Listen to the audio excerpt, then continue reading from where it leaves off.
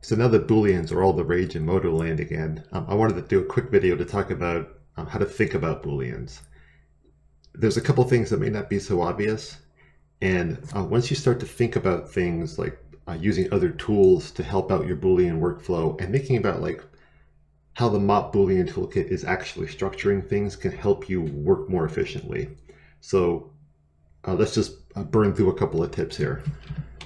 So the first thing is probably obvious to a lot of Modo users, but your Boolean operands are nothing special in terms of being mesh items. They're just mesh items. So that means you can use all of the standard tools you use to duplicate or instance things or whatever you want to do. So if I select this subtracted chunk and use my clone tool, I can just make clones down the length of this block. Or I could instance them, or use a radial array, or extrude them along a path, or whatever I want to do. That stuff all works.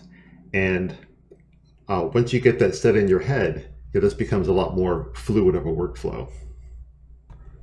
So to build on that concept of they're just mesh items, sometimes when you're editing live Booleans, it can be slow. Let's be realistic, right? Like if you have a lot of complex stuff intersecting, some sub-D things mixed in, it can get a little slow and janky.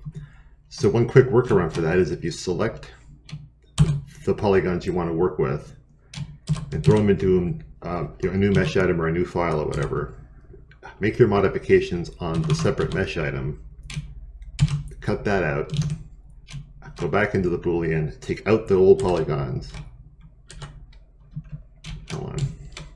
take out the old polygons and put the new polygons in. That could be a quicker workflow depending on what your particular mesh op stack looks like. So one last example of trying to think of everything as a whole, right? I saw this in Torfric's video, and I think I've seen some GIFs of it as well on Facebook. But one quick way to get those panel lines that run through objects is to use the pen tool. Now using the pen tool in wall mode gives you a nice parade of control points and edges. Let's say we want something like this, right, that runs through this cylinder. So we draw that out with the pen tool, grab the thicken tool, give it some body, pull it over so it's intersecting through the cylinder completely. And then if I just throw a subtraction operation at that, you can see we have a nice panel line cut through the whole thing. And when you render it out, of course, the rounded edge shader takes care of all of the unsmooth areas. Now it looks a little janky here, but honestly it's because we didn't even sub-D the panel line. So if I sub-D them and now go back into the render, you can see this looks a lot better and it's perfectly smooth. Now that can get expensive, sure, but it is a really fast way to cut through, make separation lines without having to paint them on in Painter or whatever. Which is not really a problem, but this is an alternate idea. How about that? And one last quick example. I saw this in a ZBrush video and thought I would show it to you here. So when you think about subtractions on these Boolean meshes, you're really dealing with the negative space, right? What you want to take away. So say in this example case here, what I wanted to do was dig out a countersunk hole in the sphere and place the bolt inside of it. That's traditionally the way you would think about it, but there's a way that's a little more clever and kind of more fun. So to get this to work, we have to modify this bolt mesh a little bit. So let me just do some quick modeling here. We will make a slight skirt around the bottom and edge weight it so it's hard. I'm going to do an edge extrude upwards, stop there, do another edge extrude upwards, a little taller, then scale that out so it's got the countersunk flare to it. Then cap that polygon. And in fact, I might take this edge and give it a bevel as well, just so it's hardened up the way I want it to be hardened up. All right, looks good. Okay.